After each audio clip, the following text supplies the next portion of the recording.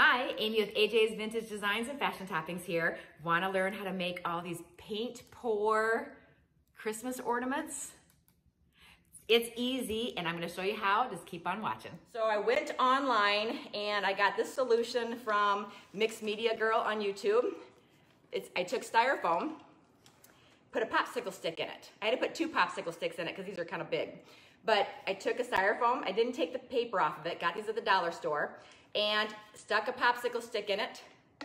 That way my paint pour is just gonna run off and my little spout here isn't gonna be rusting and sitting in all my paint pour. So that is one tip. Get some styrofoam, leave the plastic on it, use some popsicle sticks, poke it right in, and that'll be a holder. Okay, and I've prepped these, if you can see,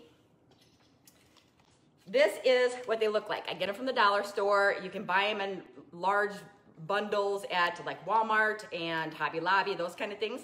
These are plastic. So with plastic, if you want your bulbs to last, you know, we throw them in a box, they get stored and they're gonna rub against each other. So we want the paint to last. So I did, as you can tell, I put a thin coat of slick stick on these first, and I did this yesterday. I put the slick stick on yesterday. It's nice and dry. It's not gonna get reactivated, but there we go. Just one little coat of slick stick. And the nice thing is I just painted it right on here. I held onto the ball so it didn't spin, and I was able to just paint it, rotate it as I was painting, and boom, it was done. So this little thing really helps. And I'm gonna aim this down, but first thing I wanna talk about is I'm gonna be doing Floetrol, and that Floetrol, if you're wondering what it is, this is how I do my paint pours. I use Floetrol. I know it's backwards for you, but this you can get at Home Depot, any of the hardware stores. This right here is like 17 bucks. It's not expensive at all. But this is an extender, a paint extender. It's in the paint section, but it's called Floetrol, and this is the latex based. I use this. Now, I'm also gonna do one of them using the gator hide and one using Dixie Belle gloss. I'm going to do 3 different ways to do a pour because I got 4 balls here. So let's get started. Okay, we're gonna do these balls and we're gonna do a couple different ways. Okay, so the first one I'm gonna do is I'm gonna use the Floetrol because it's my favorite. Floetrol, what it does is, it's an extender, but it also thins out the paint and allows it to move and flow. It makes it very slippery. And I like to do 50% Floetrol, 50% paint. So I'm just gonna pour a little bit of Floetrol in each one of these cups. And I'm gonna have plenty left over to do more projects after this. Okay, and I'm gonna mix another one using Dixie Belle gloss. It'll be the same as gator hide. Okay, so I'm actually going to make one of them a lot more because I'm going to use the white, a lot more of the white than anything. So in this first one, I want a lot of white because white is gonna be like my base color. Okay, so I'm gonna put a lot of white in here. You don't have to have the exact measurements. You do, because I never measure mine. Some people put them on a scale, some people are exact. I'm just coloring my Floetrol. Okay, so that is the cotton. Get that stirred up right there. Okay, and then the next one I'm going to do our metallics. So I'm going to do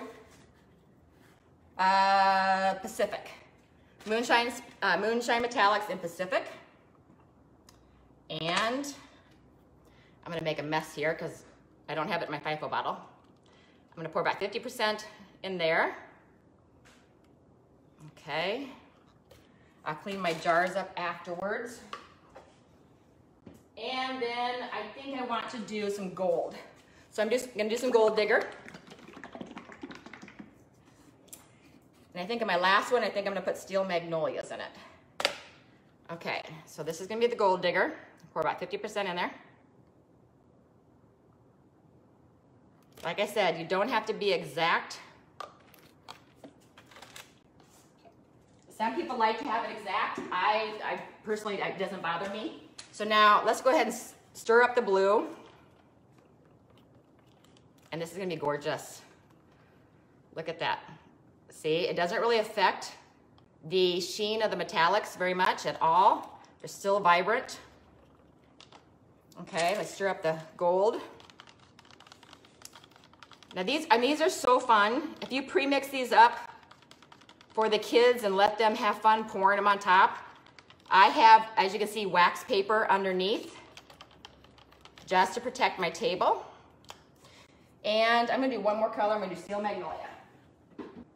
Okay, Steel Magnolia is a gorgeous color. And I should have stirred this one up a little bit.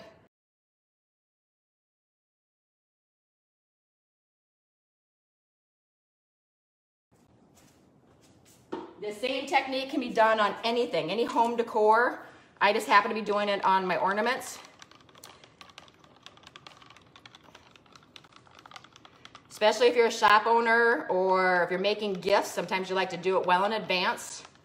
Because there we go. So I've got my colors. Now there's different ways that you can do the pour. The first one, I'm gonna do what's called a dirty pour. What I'm gonna do is I'm gonna pour into a separate cup. Whatever color you pour in first is actually gonna be kind of like the last color that comes on top. So it's gonna be a lot of your dominant color is gonna be the color you pour in first. And I am going to put in the white first. Pour in some white. And then I'm gonna do some blue, and I want you to see, I'm gonna pour it down the edge. It's gonna make a little circle. Okay, so you can see that little circle. Now I'm gonna pour in the gold right on top of it, down the edge. They stay a little bit separate, so you can see that. See how they're staying separate? And then my last one is gonna be the Steel Magnolia. So see how pretty those colors are gonna be? Now if I want to, I can go back and just put a tad bit of white. If I want, you'll see these colors are all gonna blend together as I pour them. Okay, so I'm going to scoot these out of the way so you guys can see. I'm gonna do it on this first one right here. So now what I'm gonna do is I'm gonna, in a circular motion, I am going to dump this right on top. And I wanna make sure that you guys are able to see. Okay. Okay, so I'm gonna start swirling across the top and letting it run down my bulb. And I wanna make sure that when it's running down, that I'm gonna get full coverage. And you can see those colors are coming together. I'm pouring slowly, just letting it kind of like frost my bulb. See how those colors are coming in there?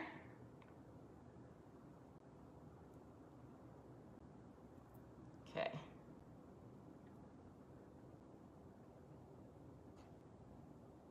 And the more I spin it around, the more cool designs it's going to make. Okay. See how that looks? And as we sit there and watch this, this is gonna continue to run and those colors are going to go together.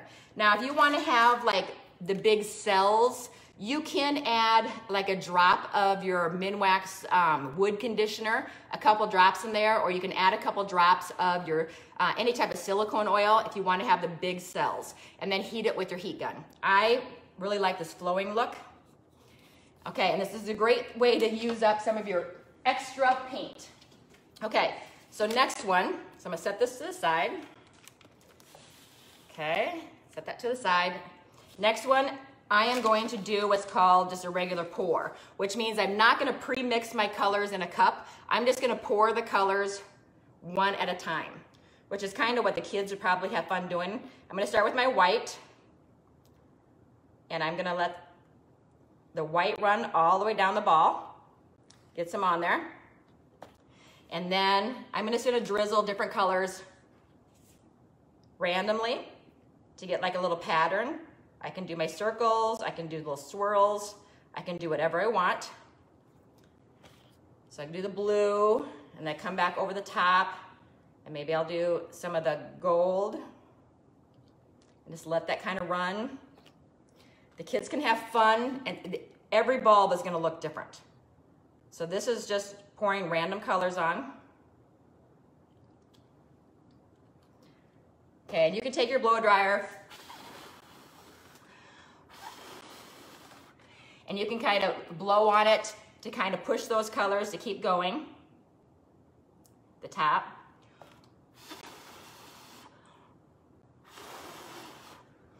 and we can just have those colors run together, and you can get a different look by keep adding different colors.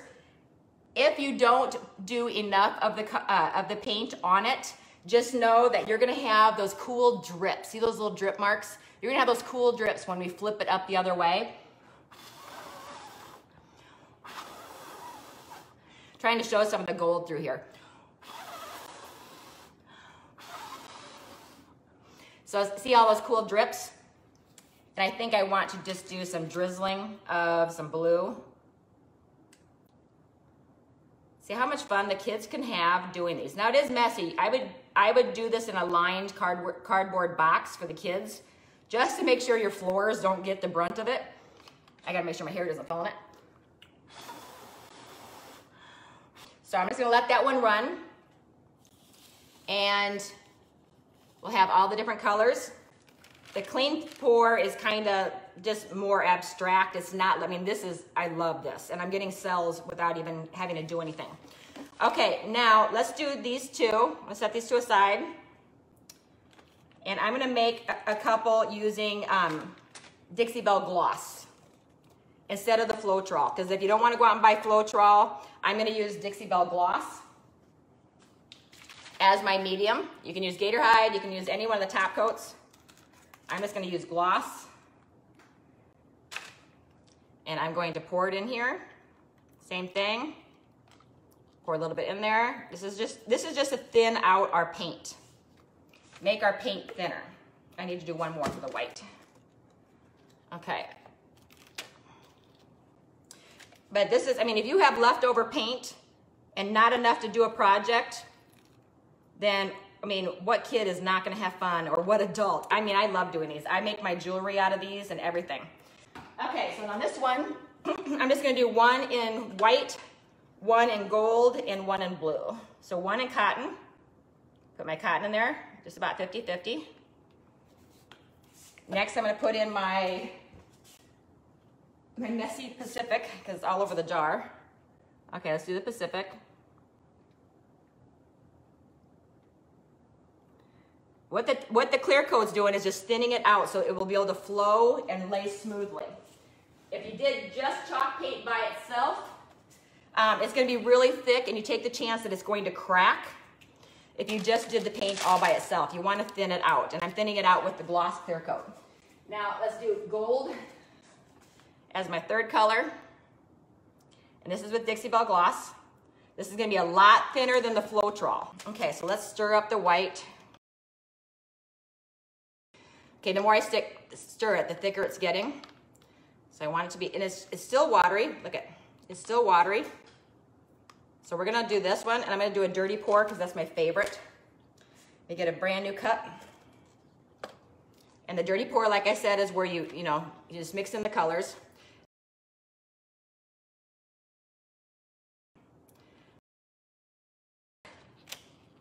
If I can still keep the colors separate. Putting in some blue.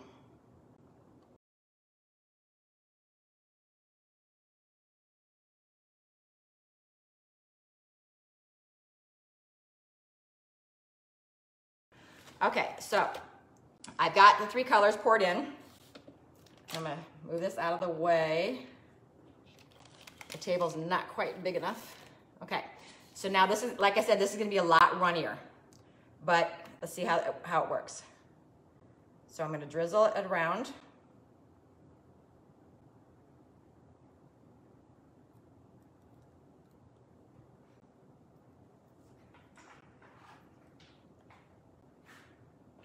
Oh, that's gonna be pretty. Okay, so that is mixed Dixie Belle Metallics, they're cotton, and Dixie Belle gloss. Look at how, oopsie, I just touched it. That's okay, it'll meld itself. Look at how cool that one looks. And I'll bring you as a close-up here in just a second.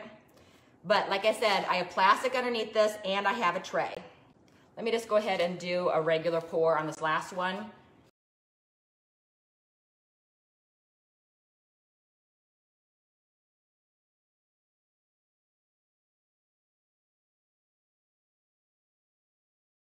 And then I'm going to drizzle the gold way outside on the outside, and the blue. It's a great way to use your paints for the holidays. Not using as much blue, and so we're gonna go ahead and see how each one, same colors, each one has a completely different look. These are so much fun to do. Actually, I want a little bit of white going down this a little bit more. Okay, so these are gonna it'll take until tomorrow before these are dry. So I'm not gonna be able to touch this whole area until tomorrow because the paint does take about 24 hours to dry, and then I'll go over them probably with a coat of Dixie Belle gloss.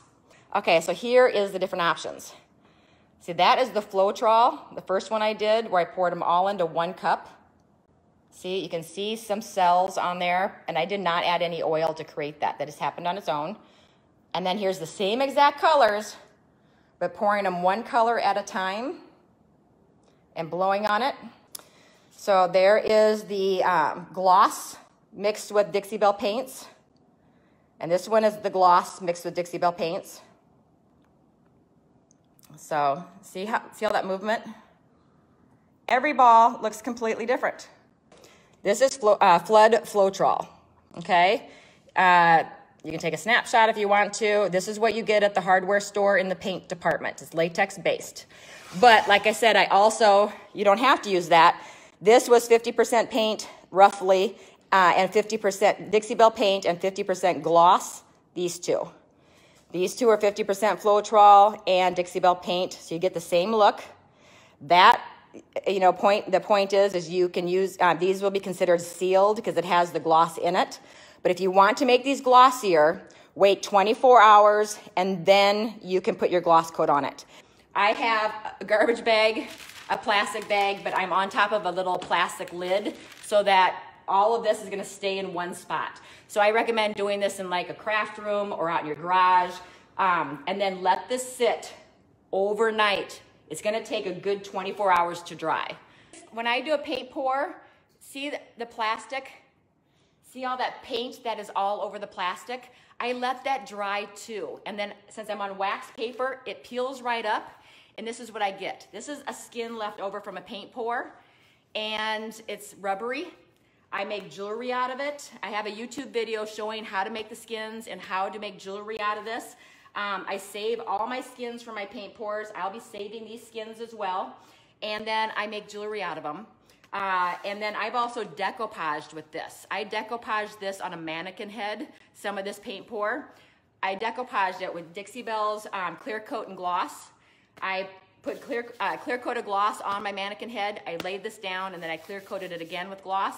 And it's great because it stretches just a little bit and it really forms around corners. See how rubbery it is? That is this paint pour was done with the 50% Floetrol, which I showed you, and 50% Dixie Belle paint. Okay, well there you have it. A fun little tutorial. You get to make so many different color combinations. This project is a lot of fun. Now you can go and seal these with any clear coat gloss sealer or spray sealer, whatever you'd like, and you can give them the sheen that you want. But there's so many options, so many different ways to dress these up. I have Would You Bend on this one. I hot glued some little glitter balls on this one, ribbons and colors and different options. So I hope you enjoyed this video. Make sure you click down below and like and subscribe to this channel. I do a lot of videos that are kind of all over the place. I do crafting, painting, and every so often you get a sewing video in there. There's over 400 videos that you can binge watch on this channel. So make sure you subscribe. Okay, well, until next time, I hope you have a great day.